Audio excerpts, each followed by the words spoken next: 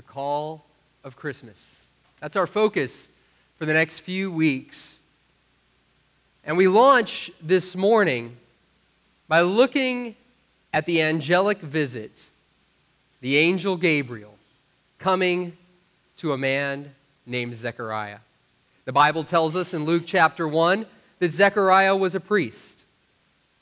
We know that he came from the division of Abijah, and that his wife was a direct descendant of Aaron, the brother of Moses, the first priest to stand before the ark of the Lord's covenant and make sacrifice, to offer prayers and petition on behalf of God, on behalf of the people. Aaron would seek God, and he would seek God's favor and blessing. So here is Zechariah, who for 50 weeks of the year would stay in his own hometown in the hill country of Judea. And there with his wife Elizabeth, they lived a modest life, a godly life. And surely for decades, they hoped, they wished, and they dreamt that God would bless them with a child. For a child was seen as a sign of God's favor, of His blessing. And though Zechariah and Elizabeth seemed to have committed no sin so grave that God would deny them of this blessing, still they were without child. Many probably pointed fingers and whispered about this couple growing old, this man who served as a priest. What might he have done wrong that his wife would remain barren her whole life? What sin had she committed?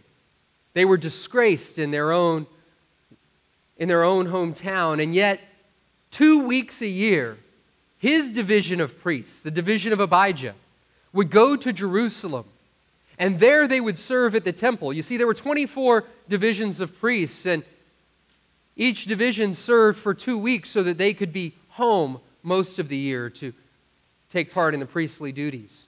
There were hundreds of priests in Zechariah's division. And so when the priests came together at the temple, only one could go and burn incense at the altar of the Lord. Only one could stand in God's presence at the Ark of the Covenant, and it would be a great honor, an honor that most priests might experience once in their entire lifetime.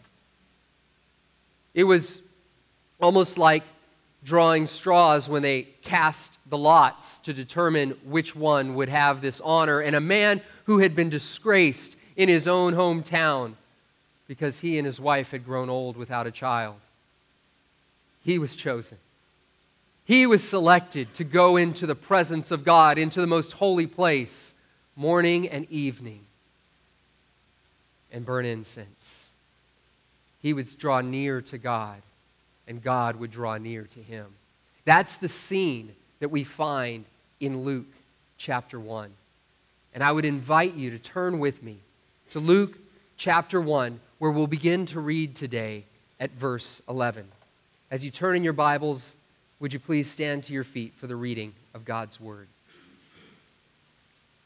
Luke 1:11 begins, "Then an angel of the Lord appeared to him, standing at the right side of the altar of incense. When Zechariah saw him, he was startled and was gripped with fear. But the angel said to him, 'Do not be afraid, Zechariah. Your prayer has been heard. Your wife Elizabeth will bear you a son, and you are to call him John. He will be a joy and a delight to you, and many will rejoice because of his birth. For he will be great in the sight of the Lord. He is never to take wine or other fermented drink, and he will be filled with the Holy Spirit even before he is born. He will bring back many of the people of Israel to the Lord their God. And he will go on before the Lord in the spirit and power of Elijah, to turn the hearts of parents to their children and the disobedient to the wisdom of the righteous, to make ready a people prepared for the Lord.'" Would you bow your heads with me in prayer? Heavenly Father, we thank you for your word, which is as true and relevant for us today as it was 2,000 years ago, when a servant approached your presence and there received the call to prepare, a call of Christmas, getting ready for a day that would change the world forever. Lord, I believe that today you are still calling your people. Today, Lord God, you are still calling us to prepare because you are doing a great and mighty work. Lord, as we approach this Christmas, may you prepare our hearts and make way for all that you have in store. We pray this in Christ Jesus' name. Amen. You may be seated. Well, this morning, we have the opportunity to enjoy the decorations and the trappings that so many prepared for us. Last Sunday after service, many in our church family took time to hang garland and lights, wreaths, and adorn the trees. Some decorations that have been here for many years and others that are brand new were added to them. And over the coming days, decorations will adorn the exterior of our facility, reminding people what this season is about, the hope and the joy that Jesus brings. I'm excited about what God is doing, and I love this time of year. I don't know about you, but I look forward to all the traditions that come with Christmas time. I look forward to doing the same things that our family has done as we've approached the birth of our Savior. And yet I look forward to something new, because Christmas is about new life, a gift from God. So this Christmas, we looked at a tradition that Anna Yancey and I began when we were first married, to go up toward Apple Hill off Highway 50 the day after Thanksgiving and cut a fresh tree. It's a tradition that in our years living outside of California, we had put on hold, but when we returned to Lodi last year, we picked it up with the kids, and they experienced their first real tree at Christmas. It was exciting. You know, in places like Missouri and Colorado, it's hard to find a fresh Christmas tree. They ship them from the West Coast out there. So now that we're back on the West Coast, we go up and cut down our own tree. We had a great time, but we made a little tweak, a little change. Things have gotten really busy, and when things get busy, we can easily lose our focus. Do you know what I'm talking about? Sometimes things don't happen just the way they're supposed to, and we can get distracted. And one thing I've learned to do in those moments is to press the pause button. So I spoke with the members of the church board and Stephen, and I said, I need to press pause. Anna Yancey and I looked at our calendar, and the only night that we could get away was Tuesday night, a little earlier than we had planned, but we went up to Placerville and checked into a hotel together as a family and just regrouped and got our focus where it needs to be as we prepare for Christmas. And we decided that instead of going up to Apple Hill the day after Thanksgiving, we'd go up the day before. It seemed like a great idea. Everything was working out flawlessly. Until we drove into that empty lot at Apple Hill.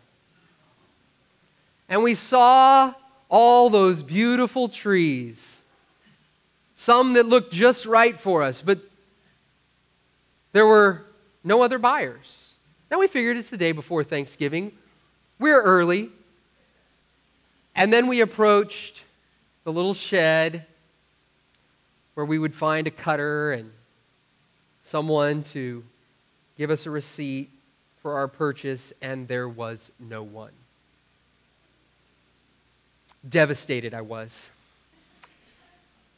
We had made the drive to Apple Hill, and we would not come back with a tree. Not legally, anyway. And I'm a stickler for following the rules, so we decided to color inside the lines as we walked down the road and looked at the trees that we might want to reconsider when we made a trip back to Apple Hill on Friday. Found our tree, got it home, and what joy we had as I went into the backyard and I grabbed the stalk, the trunk of last year's tree to measure the height with. My wife saw me walk out and she said, "What are you doing with that thing? That thing that we've kept alongside the fence all year long. That thing that I thought would be a nice piece for a fort for the kids. That thing is the perfect measuring stick." We laid it down alongside our new tree and cut a couple of feet off of the base and a foot or so off of the top and got it to just the right length. And then it took all four of us lifting the tree on our shoulders to get it from the garage, down the walkway, and into our front door. And there we stood it up, cut off all the line that tied it together. And because we have a tall ceiling and we celebrate that fact with a tall tree, we found that if we just slide the tree across the living room beside the stairs, that when I'm standing atop the stairs, I can lift a child to place the angel on top. And so there I was on the ground, grabbing the base of the tree, pulling it across the living room, when suddenly I began to feel the weight of the tree shift. I called out loudly, not in human language, but in an unknown tongue. And I could hear the sound of feet on hardwood floors as the tree fell upon me. Do not worry, I have wiped the marks off the walls. The hanging lamp above our heads was not permanently damaged. But things didn't go exactly the way we expected. How many of you know that that happens sometimes at Christmas? Things just don't always go the way we expect. And I would say that was probably the case for Zechariah. His life hadn't gone the way he expected. He believed that if he was a godly, righteous man in the priestly division of Abijah, and he married a woman who was a descendant of Aaron, that together they would raise a family that would bring glory and honor to God. Things didn't go the way he expected. When he got to the city, he probably thought that once again, someone else's name would be drawn from the hat, so to speak, that the lot would fall to another priest. He expected to make sacrifices in the temple court. He expected to stand guard at the gate. But something unexpected happened when his name was drawn, and he was selected to go into the most holy of places. Something unexpected happened when he arrived there and stood in the presence of Almighty God. You see, he received a gift. He received a gift from God. The call of Christmas came to Zechariah there by special delivery. We read in Luke chapter 1, beginning at verse 18, Zechariah had been approached by an angel, and he asked the angel, "How can I be sure of this?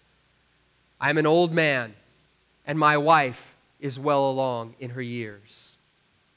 The angel said to him, "I am Gabriel. I stand in the presence of God, and I have been sent to speak to you and to tell you this good news." Gabriel, a messenger from God, approaches the man of God there in the most holy of places, an angelic visit. This isn't the stuff you'd see on the cover of tabloids in the first century.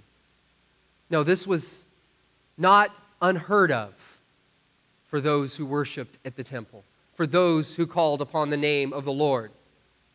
And it's not unheard of today. In fact, just this week I went on Google and did a quick search, and I found more than 21,700,000 results for the words angel encounter in less than 1/2 of 1 second. You see, angel encounters are talked about and written about and told time and time again. And this particular encounter was a very unique and special encounter. Because throughout the pages of Scripture, there are only about a half a dozen angels who are named by name. One of them is Gabriel. The only other angel of God who is named by name is Michael, the archangel. And the other references are all references to fallen angels: Lucifer, Beelzebub, Satan. You see, Gabriel, to be named in the pages of Scripture, is significant. And it's significant that this particular angel would appear to Zechariah in the most holy of places. The name Gabriel, Gavriel in the Hebrew, means warrior of God or man of God. And this name is only found in 4 places in the Bible. 2 are in the book of Daniel. The first we see in Daniel chapter 8, beginning at verse 15, when Daniel the prophet, who would tell of the end times, said, "While I, Daniel, was watching the vision and trying to understand it, there before me stood one who looked like a man. And I heard a man's voice from Ulai calling, 'Gabriel, tell this man the meaning of the vision.'" Ulai was the canal that ran outside of the citadel at Susa, where Daniel the prophet saw a vision of the Lord. Some of the prophecies that Daniel describes have begun to unfold. Others we are still awaiting to see fulfilled. The second reference to the name of the angel Gabriel appears in the very next chapter of the book of Daniel. In chapter 9, verse 21 and 22, we read, "While I was still in prayer, Gabriel, the man I had seen in the earlier vision, came to me in a swift flight about the time of the evening sacrifice. He instructed me and said to me, 'Daniel, I have now come to give you insight and understanding.'" How interesting it is that at the time of the sacrifice, the angel Gabriel came and spoke. It was at the time when Zechariah would offer a sacrifice of incense in the holiest of places, when the angel Gabriel would come and speak to him. That's the third reference in Scripture, and the fourth is found later in Luke chapter 1, verse 26 and 27.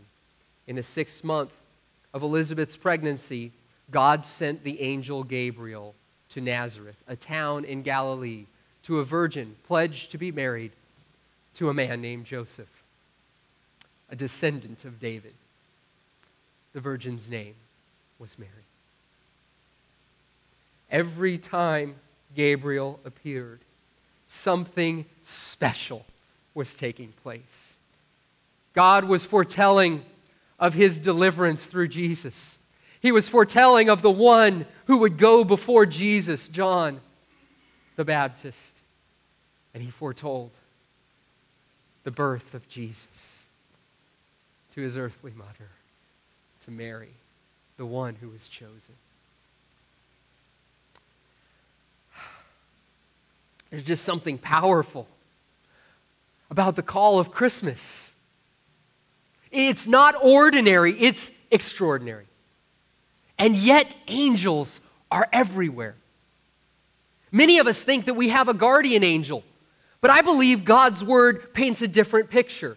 In Psalm 91, beginning at verse 9, we read, "If you say, 'The Lord is my refuge,' and make the Most High your dwelling, no harm will overtake you, no disaster will come near your tent. For he will command his angels concerning you to guard you in all your ways." I don't believe that any one of us has a single guardian angel, but rather that God has an entire army of angels at his command that he can dispatch at any moment, a squadron or a battalion of angels who can come to your defense, come to your aid, and fight off the spiritual forces of evil that threaten to kill, steal, and destroy. You see, there are angels everywhere, and the Word of God tells us that there is war being made in the heavenlies. and we can't even see it. But the angels are all around us. Some of them we can see, but we may not recognize. They don't always take flight, as Gabriel did when he approached Daniel in Daniel 9. But in Hebrews chapter 13, verse 2, we're told, "Do not forget to show hospitality to strangers.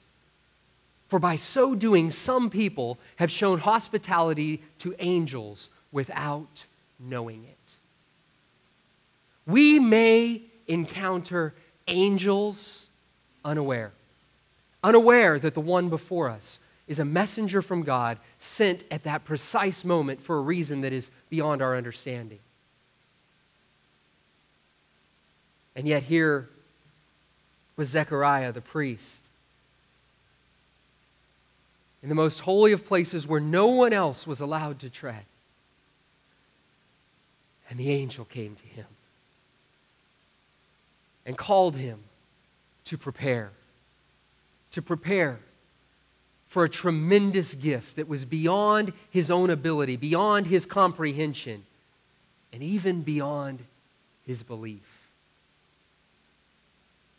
Zechariah was called to quiet preparation. We read in Luke 1:20 that the angel said, "And now you will be silent and not able to speak until the day this happens, because you did not believe my words, which will come true at their appointed time." Can I tell you, I don't think that Zechariah's silence was just a punishment. I don't think it was some passive-aggressive trick that Gabriel the angel was holding up his sleeve to throw out on Zechariah in that moment because of his disbelief. But rather, Zechariah's silence may have been as much a gift as it was a consequence of his disbelief. Much like those who are deaf may be able to focus without the distraction of sound, Zechariah was able to focus without the sound of his own voice. For those who have been coming out on Tuesday nights and enjoying Mike and Vicky's class in sign language, you may have already begun to recognize that communication is more than just verbal, and sometimes all the noise gets in the way. Nonverbal communication. Nonverbal communication transcends language. There are gestures, expressions that can communicate more than a word. Maybe Zechariah was really good at charades, because when he came out, we read in Luke chapter 1, beginning at verse 21, "Meanwhile, the people were waiting for Zechariah, wondering why he stayed so long in the temple. And when he came out, he could not speak to them. They realized he had seen a vision in the temple, for he kept making signs to them, but remained unable to speak." He made signs to them, though it's unthinkable that at that time he would have gotten to enjoy a class in sign language in a culture where a formalized sign language didn't even exist. He somehow communicated with gestures that he saw an angel in the sky. It appeared before him, perhaps in a blinding light, spoke to his heart. And now he couldn't speak. And though those gestures may not have fit into a norm of American Sign Language, people began to understand, because this man had been in the most holy of places. See, nonverbal communication can transcend so many of the barriers that our language and our culture, that our generations can put up and divide us from one another. There's just something about approaching someone who is hurting, who is cold, who is lonely, and extending a hand. The gesture of a hand on a shoulder or a clasped hand on theirs. An arm around someone in need, or wrapping a blanket around them communicates more than words can. It's often said that a picture is worth 1,000 words. Zechariah must become very good at painting pictures with his hands and his face. Who knows, maybe he grabbed a doodle pad and began to draw. But Scripture says that he kept making signs. He communicated the wondrous thing that God had done for him without words. What signs do people see in your life and mine that we have had an encounter with Almighty God? Do they see the difference in the way that we behave, in the way that we live? What signs do they experience as they drive down our street? In a few days, there will be signs that will say hope and joy, that carry a silhouette of the Nativity, speaking a message to everyone in our community that it's through Jesus that we have lasting hope. And it's only by the gift of Jesus that we can experience joy to the fullest. And as Zechariah returned home in silence to prepare for the coming of the baby that he now knew was on his way. Oh, he knew it because the angel gave him a sign in his silence. If that angel could take his voice away, then he could keep this promise too. He returned home, and there he found his wife Elizabeth, and somehow managed to share the good news with her of what God was doing. But she felt a stirring in her body. She received a special call, a special blessing. And life began to grow within her womb. And we read in Luke chapter 1, beginning at verse 23, about the private preparation. When his time of service was completed, he returned home. After this, his wife Elizabeth became pregnant, and for 5 months remained in seclusion. "The Lord has done this for me," she said. "In these days he has shown his favor and taken away my disgrace among the people." She knew with every kick, with every movement, with every turn, that God was doing something so great that all the shame, all the hurt, all the heartache that she had carried for decades would pass away as they welcomed the life of a child whose name meant joy, laughter. You see, this child, John, would brighten their home, brighten their hearts, and shine a light to the one who is the light of the world, that many would come to know him. In this private preparation, Elizabeth, Zechariah got everything ready for the celebration that was ahead, because they knew something great was coming. It's amazing for me as a father to watch my children prepare for Christmas as they grow. Aniansi was just saying yesterday how it used to be like magic for them when they would awake one morning and they would see a Christmas tree all lit up and decorated. Stockings hung, wreath on the door, little figures and plush toys set out. Christmas was coming. They were little and weren't ready to hold the ornaments. They weren't ready to string the lights. They weren't patient enough to go through the process. But now our kids are excited to be a part of it. They're excited to be lifted up to place the angel on top. Excited to hang the ornaments. And they're excited to dig through the boxes marked Christmas until they find inside little boxes with the trees for their rooms. It was interesting yesterday as Aniansi and I took a nap. Abigail was working on an assignment for school, and Zachary couldn't contain the excitement. He wanted to put his little tree in his room. And he knew that if he could get his sister to do the same, then it would be okay with Mom and Dad. But she wasn't ready. She told her brother, I need to finish this, and then I need to clean my room. And as Abigail did her schoolwork, Zachary did something that I'm not sure if he's ever done it before. Sometimes unexpected things occur. My son entered his sister's room alone.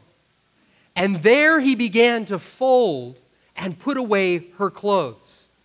He put all of her dolls in the right places. And he laid out the blankets on her bed.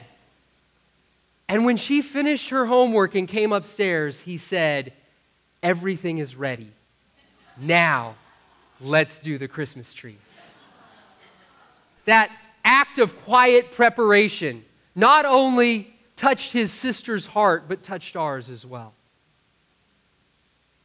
What could God do through those moments when we think no one's looking, as we prepare for something greater that God has in store?